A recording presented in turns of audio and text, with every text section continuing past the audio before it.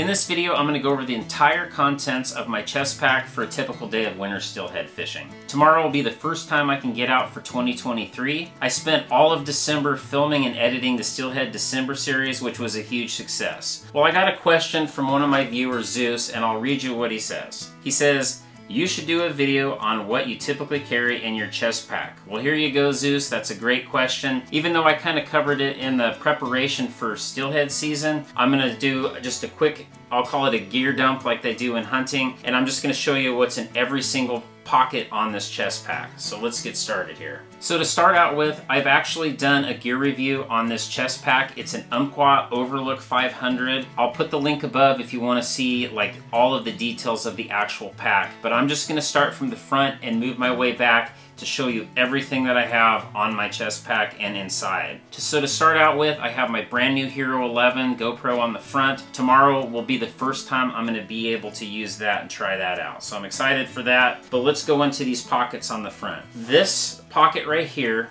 I have a tape measure. Now, if you catch a wild fish, and if you have a catch and release net to where you can leave that fish in the water, I use this to measure the girth and the length. And that way you can come back home, plug that in, those numbers into a steelhead calculator, and you can get an approximate weight on a steelhead. So I always have one of those in that front pocket, so it's easily accessible. Doesn't look like I have anything on the other pocket right now. So let's go ahead, and there's two compartments. There's a front compartment and a rear compartment, which is the larger section, but let's start with the front. So I'm going to open that up. Now, I reloaded this since the steelhead preparation video because tomorrow the water's still going to be pretty high. The gear that I had set in here was kind of like a medium to lower flow, or medium to lower flow gear, and so I changed out my beads from like 12s and 14s to 14s and 16s because it's going to be a lot more water. So these are the beads that I have in here for tomorrow. I've got some 14 and 16 arrow baits. Those are the Hawken beads, and I'm putting bright colors in here. Like you can see, I've got some of the bright orange, and then I've got this what they call the Steelhead pink, which is that pink. It's similar to sweet pink cherry, but we'll see. I've actually got one of these in a 16mm rigged up on my rod already. I've also got some cerise, which is that really bright pink. I've got some DROs, kind of like in Steelhead Lunatic. I have some of those beads, and those are 14s in the hex. So I'm going to carry some of those, and of course I'm going to have some BNR Sweet Pink Cherries. I'm going to carry some worms tomorrow. It's going to be raining all day, so I have some 3.5-inch bubblegum WFOs, and I'm just going to end up rigging those on a jig head, white jig head. Of course, I've got my other favorite color of worm, which is Pink Haze by Mad River. These are 3-inch, so I've got some of those in here. I've actually got what's remaining of the pack from last year, so I have both of those in here. So continuing on, you can see there's multiple compartments. So let's start up here in the front. That's where I keep my spinners and spoons. So I've got some little Cleos in there, and I've got two number 4 of the White Matte Silver Black Body R&B spinners. Those are number 4s if I didn't say that. And some number 4 polished brass and black, just in case. I haven't seen the river clarity, so I generally use the brass when the river's a little bit clearer. So that's in that front pouch. I'm going to put those back. I'm going to try to put these back as I go. I know it's kind of boring for you, but... So moving to the next pocket right here. So when you buy any kind of tackle, oftentimes you get these little Ziploc bags. And I bet you a lot of people just throw them in the garbage. Well, what I use them for is I pre-cut leaders. Like right here, this is for fishing butlers, the little package for fishing butlers. But on the back here, I've written, on December of 2022, I put 10 foot of 12-pound ultra green leader in here. That way, if I need to reset up a bead rig, I have 10 feet of 12-pound test, and I don't have to actually carry a spool. And then I just have some various different leaders. I've got 10 foot of 10-pound ultra green. Got a couple of those. I've got two of these little, they're Roscoe barrel swivel packages, but I have 12 foot of 15-pound P-line CXX in there. And then I've got another one with some 10-pound ultra green. So that's just a way that you can store leader material and you don't have to actually carry the spools, which are a little bulkier, and they're already cut to size. So now I'm going to move back to this back portion here. I've got a little tiny Gerber knife, just in case I do catch a hatchery fish. I don't catch very many because the rivers I fish are primarily wild runs, but I always have a knife with me. Now in this back pocket, these are kind of mesh pockets back here, I have my Dave's tangle-free stick weights. And I've already got them rigged up with the tangle-free method, which is a split ring with 2 barrel swivels on each one. That way if I hook or if I lose my weighting system, I can just tie another one on, tie on a leader, and I'm fishing. I don't have to monkey around with putting a split ring on one of these and 2 barrel swivels. But I've got some, I don't even really need to take these. These are 1/8 ounce. There's no way I'm going to be fishing 1/8 ounce tomorrow. But I've got some 3/8, 1/2 ounce stick weights, and my quarters. So I'm going to go ahead and put those back in there. In this other pocket here, I actually carry an extra SD card for my GoPro. I just figured I'll tell you everything that's in here. I've also got some business cards in case I run into somebody on the river and they want to know what the heck I'm doing, so I got some Rage Fishing business cards that my daughter Haley had made up for me. So that is everything in that front compartment. I'm going to go ahead and put this stuff back really quick, and we'll move back. I don't really like storing my beads in a separate container. I used to do that, and some of the bead manufacturers, the dyes will bleed onto other beads and other things in the box, so I just leave them in plastic packages. So I've got 14 and 16 millimeter sweet pink cherries, as well as the arrow baits, which are the Hawken beads. Alright, so moving on to the back portion here. So inside here, it's got some mesh pockets. The first mesh pocket, I have one of these little tiny stream lights. What's nice about these is you can actually use them for like a headlamp, but you can actually use it. Is it even on? No? Okay. So you can see you can use it as a headlamp and just clip it on your cap.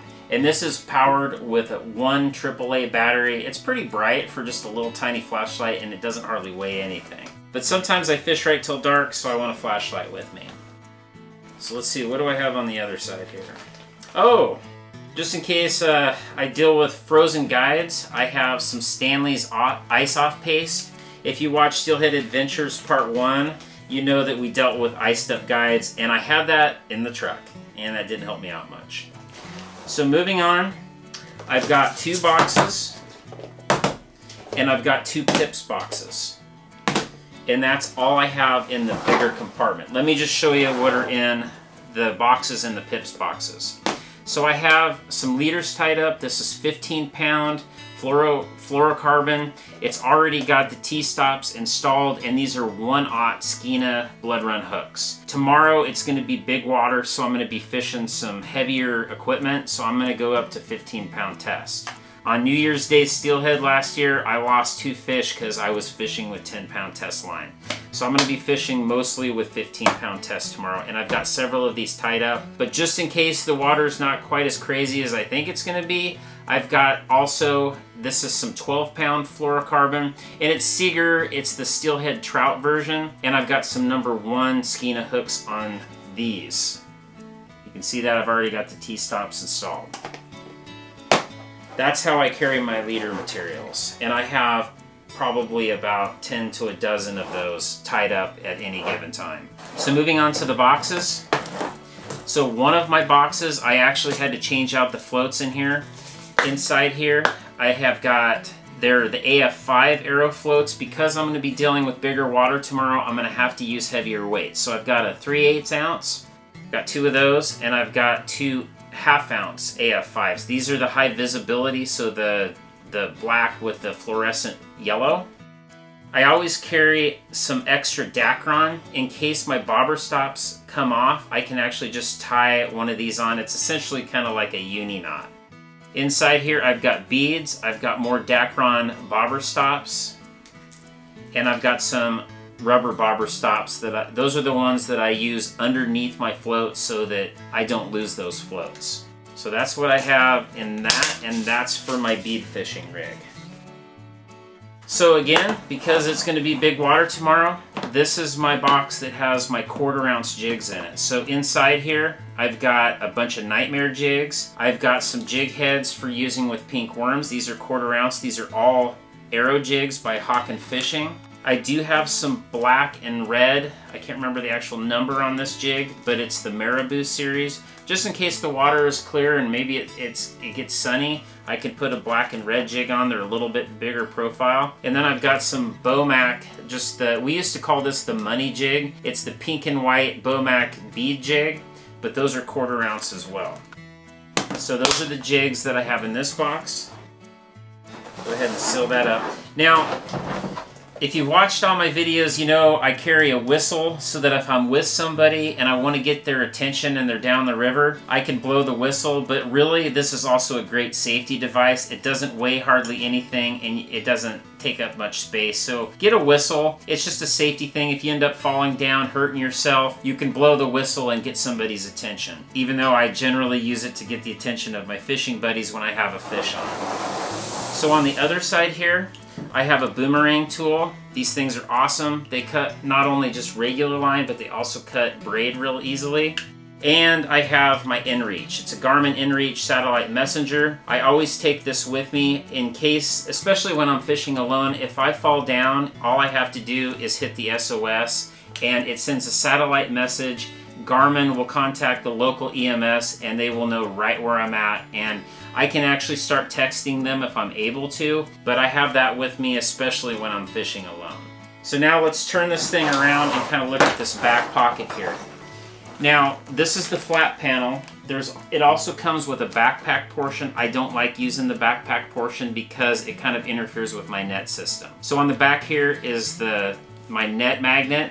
And if you watch the videos, you know that I use these catch and release nets by Fraybill. And all of this equipment, I should say, I will put links down below if you're interested in. You want to make sure to get the magnet. It's called the strongest net magnet. The first magnet I ever had was just a cheap one, and my net constantly fell off. But this is strong enough that it takes some pretty good pressure to pull that off.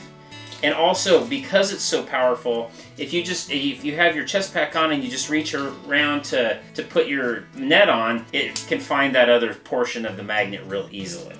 And then I hook the lanyard of my net to a leash, which is on my actual wading belt. So that's what this magnet here is for. So now I'm going to show you, just in the back here, I just have a couple things. I don't like to store a lot of stuff in here because I'm driving and I don't want that pushing against my back. Just when I'm running in between spots, it's not like I wear this over to the river. So inside, I have a couple extra AF7 floats. Because it's big water tomorrow, I'm going to be using these bigger fixed floats for my jig fishing. So I have 2 extras with me. They're a little too fat to fit in those little boxes that I like to use for my jig fishing. So those are going to be in the back. And the last thing that's in here is a stringer. And I guess a piece of straw that has probably been in there forever. So this stringer is just kind of a wide material stringer. I don't catch a lot of hatchery fish, and I certainly don't keep a lot of them. If they look like they're a little bit rough, I let them go. But you want one that's pretty thick. Trust me on this. If you have to carry a steelhead, even if it's a small 5 or 6 pound steelhead for any distance, and you've got that wrapped around your hand, you don't want one of those little blue ones. So I keep a stringer with me in this back portion because I don't generally need it very often.